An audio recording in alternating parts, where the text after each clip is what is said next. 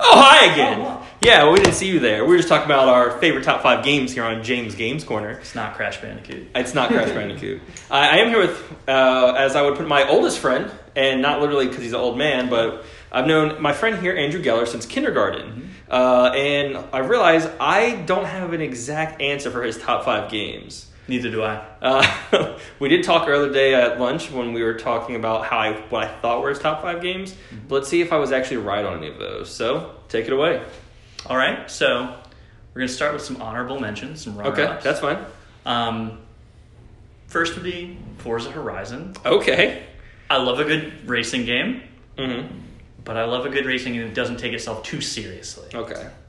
That's Forza Horizon. You get the authentic cars, With the you can Forza. tune them up, but then you can drive through fields and bust through fences And just do race sweet trains. donuts. Yeah, okay. It's fun. Okay.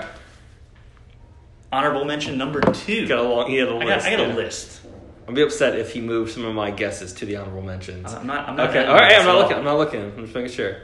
There's a link to the past. Damn it. This could have been easily a top 5. I knew that's the one you were Easily. talking about. I think it's probably the best SNES game. Yeah, I would say it's definitely Period. up there. You know what? My favorite game is a Super Nintendo game, so don't. Give And me it's that. not as good as this one. So I mean, that's first off. Is it Andrew's Game Corner? it's James's games corners. I will say one thing. He is a huge Legend of Zelda fan. Spoilers. You probably have more Zelda memorabilia than anything else, I would say, Yeah. as far as games go. Yeah. Yeah. Okay. Yeah. That's right. So, I mean, yeah, damn it.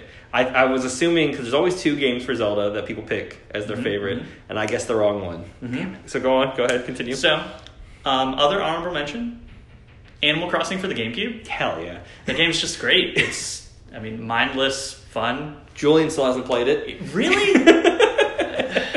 I'm sorry. If you're not going to play that one, play any of the 3DS ones. Yeah. They're awesome. If you have a Switch, there's one coming out eventually. Yeah, on that. 2019. It's going to be awesome. One of the GameCube, it was great. You had the old Nintendo systems in there, so you could play those in your house while you were paying off your debt to that fucking loan shark. Prepared us better than real life ever Yeah. would. Man. Schools didn't prepare us for that. Yeah, no. Animal Crossing. Yeah, it taught me I'm never going to be able to afford a house. Exactly. At a very young age. I'm going to have to pay some debt owner forever, and then he'll be like, hey, I'll help you, I'll cut you a better deal, and then he's going to make you pay more money for it. Yep. It's real life. Yeah. Hits home. Honorable mention number 4. Damn, you have it's a long list. You have a top 10 over It's here. a long list. Okay. The Last of Us. Damn it! That was another one I guessed. Yeah. The story of that game, it's basically a movie in game form. It was great. Sure. You feel for the character either way.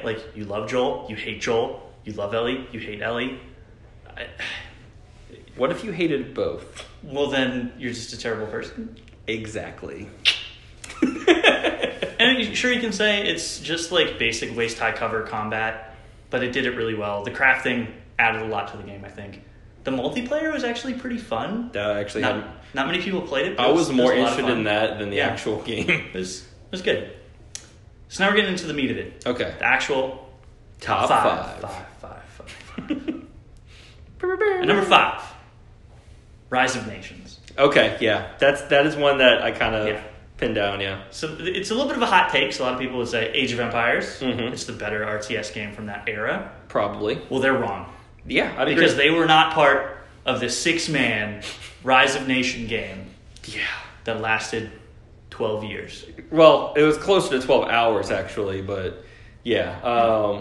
You want to go into detail on that, or you would like me to? It's up to you. Yeah, no, so this was probably 10 years ago. We were just hanging out at a friend's house, and we all happened to have computers and Rise of Nations. So we're like, all right, LAN party, let's do it. And we break up teams, 3v3. And Chaos ensued. chaos pretty much. ensued. James over here is on the B team, as we'll say. It was him and 2 others. Yeah. Really him and 1.5 others. And y'all had an elite squad. We had a good squad. We planned it out. We were pretty good at the game, but James was really good at the game. I was very defiant. Yeah, it was really good. And in the game, each nation, if you will, so for has those unique familiar, abilities. it's similar to Age of Empires, but you pick a nation, and it's similar where you just grow towns, castles, etc., etc. One thing I don't know, because I don't know if attrition damage is in Age of Empires, where Not that I know. if you go into an enemy's territory, your soldiers constantly take a little bit of damage per time. I'll let you continue from there, because that's a key aspect. Yeah, so James over here was playing as the Russians, and they ratchet that attrition up quite a bit. I think they get like 100% attrition damage. Yeah, so bonus. quite a bit. He proceeds to wall off half of the map. For me and my team. His team is just feeding him resources to build these castles, defense area, and just walled it off entirely. There's a little pocket here, a little pocket here of his teammates, and then James. Yeah. And we can't break through. It's the steel curtain of communism just destroying us. And there's nothing we can do. Eventually, 10 hours in, we dig a little hole up at the top of the map and like backdoor him.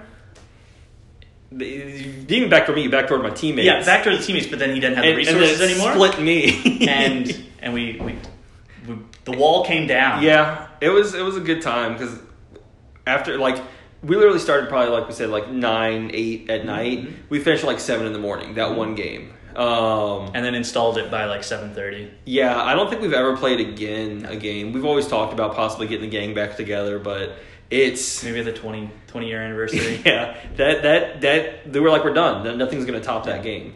So that alone, because he had told me, he's like, one of the games that has a moment that is the reason he liked it. I was like, oh, it's Rise of Nations, because that game is special for that reason. Maybe not the best game, but certainly the best moment. Oh, I'm never going to forget that game.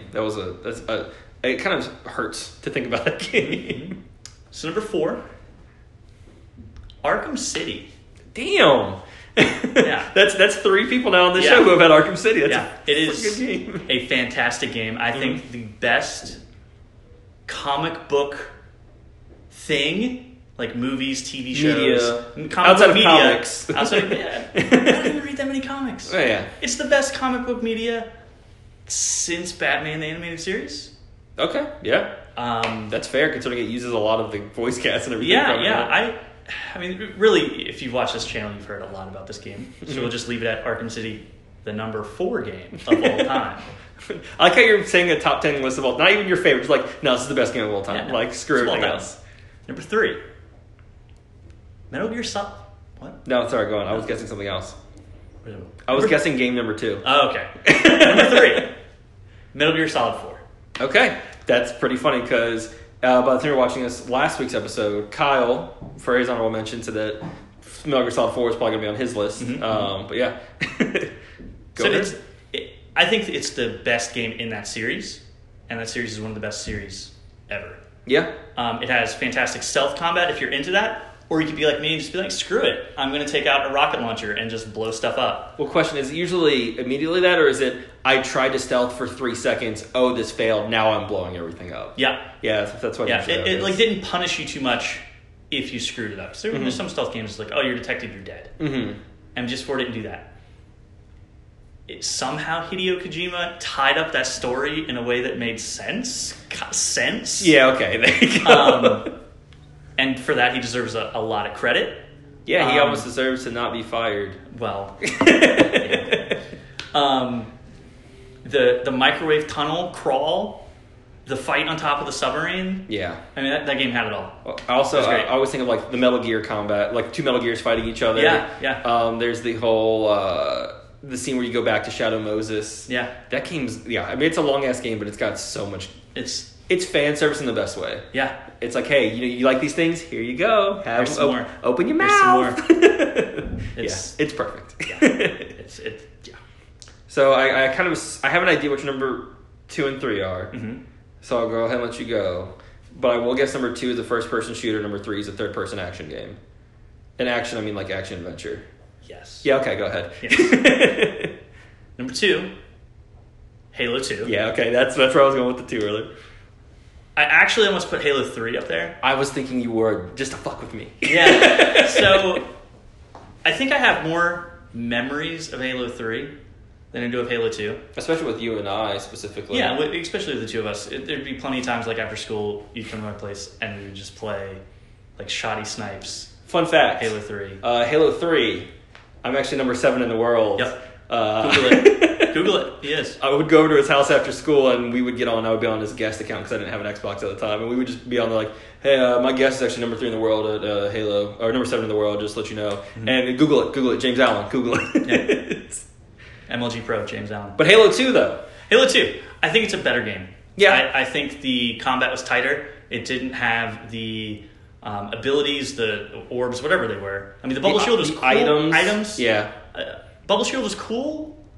It's not really Halo. Halo to me is you have a BR, I have a BR. Go. Who's going to outgun who? Mm-hmm. Like BR start, Team Slayer, midship. I think the best multiplayer game of all time. That's a bold statement. But is it the wrong statement? I'm not going to say no. Julian approves of that statement. Yeah, Halo 2. I figured Halo 2 was definitely on the list. So. Halo, I think Halo 1 perfected console first-person controls. I think Halo 2 built the foundation for like online matchmaking and like how an online game should work. And I don't think we've gotten to that level since. I don't know. It's probably nostalgia, like totally blurring my vision on that, but I don't even care. I do want to say, so we talked about you own a lot of Zelda merchandise. How many specific copies of Halo 2 do you now own? 17? Yeah. It's quite a few. You're like, oh, it's like, oh, it's $1. Why exactly, not? Just buy it up. I have a limited edition in my medicine cabinet. Girlfriend hates it, but well, what if you need it, though? Yeah, you never know. What if it's just there now? And it's in the medicine cabinet. It's a cure-all. Yeah, it's... Oh, not feeling well? Halo 2. Thank goodness. I'm cured. Yeah. And number 1... The greatest game of all time. The Legend of Zelda, Ocarina of Time. Yeah, that's what I figured. Yeah. I almost put A Link to the Past there. I know, too. I almost made a top 5 of just Zelda games. I figured that as well. But Ocarina of Time, it's just amazing. I remember being a child with the N64. Just how people talk about Skyrim being like this awe-inspiring, open, giant world. 5-year-old me felt that way about Ocarina of Time. Like when you first go into the Hyrule Field, it's like, holy shit, this is huge. I can go anywhere. I can do anything. When in reality, you kind of can't. But don't worry about that. But at the time, that was everything. Like, there wasn't anything that did more. Yeah. And the day and night cycle was just cool. It freaked you out because you didn't want to like be attacked in the field at night. Oh no! Hunting down the gold skulltulas, going fishing, the boss battles, the dungeons, the weapons, all of it. Yeah, it's great.